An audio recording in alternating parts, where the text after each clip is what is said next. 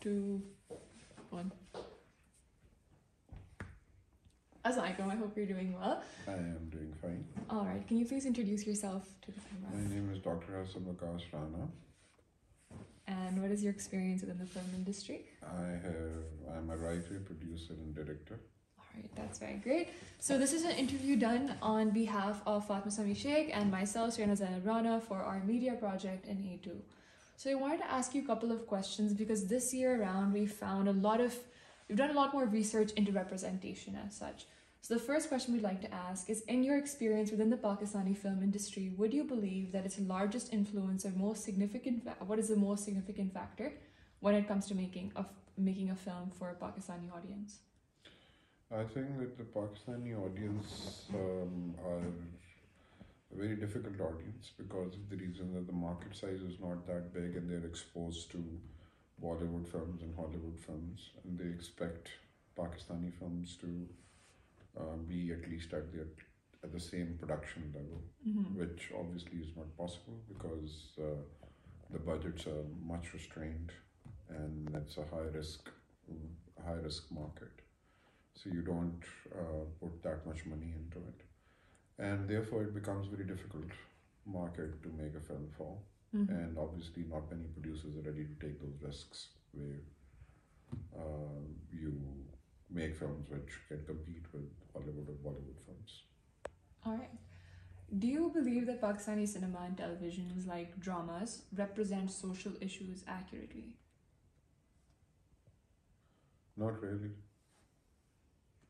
Because most of the writers don't do the research in it, so it's a very they handle the topics at a very surface level. They don't go deeper into it. We did have writers who would go and take on subjects of social issues and they would go deeper into it.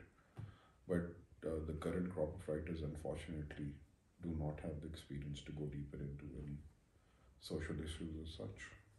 Alright. Recently, a film called Joyland was just released in Pakistan after quite a bit of controversy. Although a critically acclaimed film worldwide, Pakistani audiences haven't fully supported the film. Why do you think that is?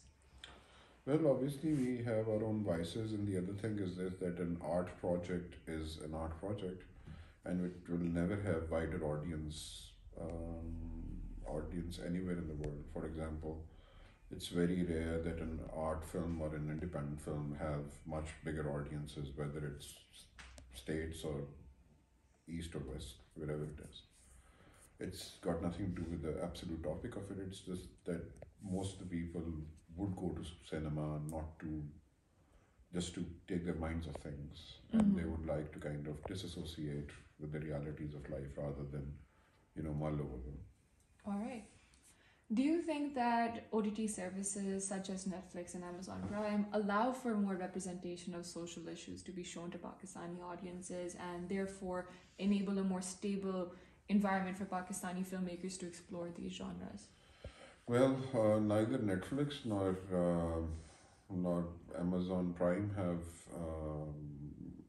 There are very few projects. In fact, there is only one project that I know of that they have okayed. So there is hardly any representation of Pakistani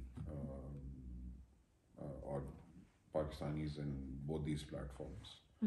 What they do actually had, and that too at a very earlier stage, they actually brought in a couple of dramas, Pakistani dramas that were really, really famous, and nothing much more than that. So Pakistani audience, because it's not just a big market for them, so Pakistani audience are actually compelled to see whatever that is on their platform. So yeah, it's not representing as much as far as Pakistan is concerned. No.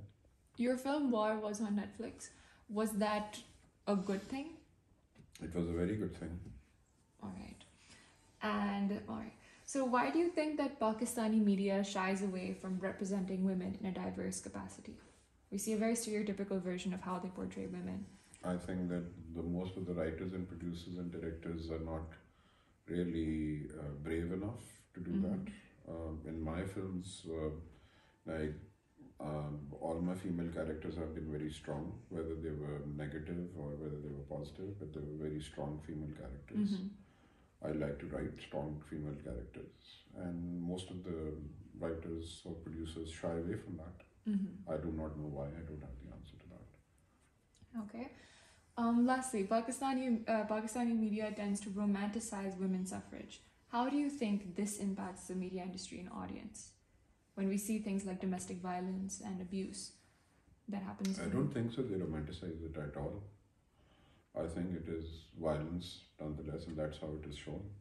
But don't they show it in a more dramatized manner? It's the way that they produce everything.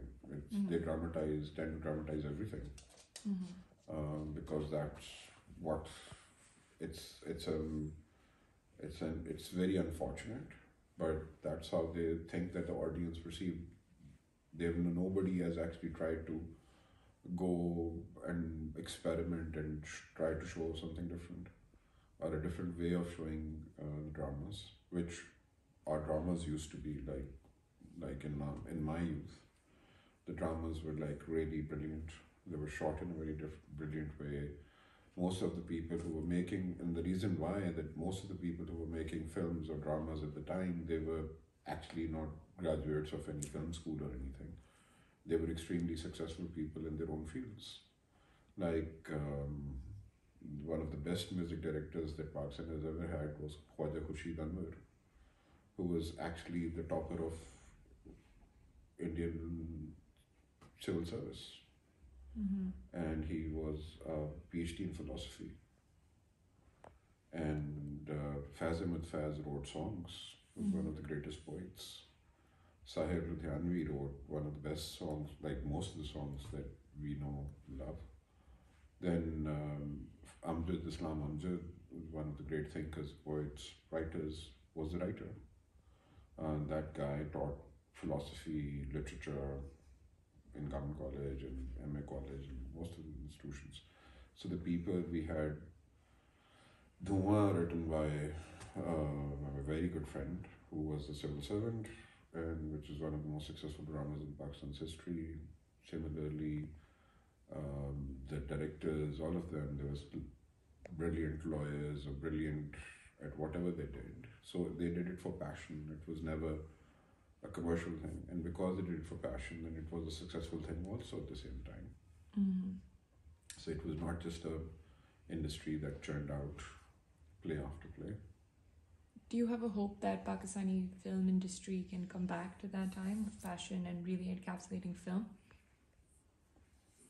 Not really. We'll have odd successes, but no, I don't see that, because the system with which the film industry is uniquely done in Pakistan, I don't see it, because the producers don't get paid as quickly as possible to turn around another project at the same time. So most of the people don't get their money from the cinemas and from the distributors. So producers die, and if you don't have producers, we can't have a successful film industry. So yeah, I do not have much hope for Pakistani film industry now. All right, thank you so much for your time. Thank you. Welcome.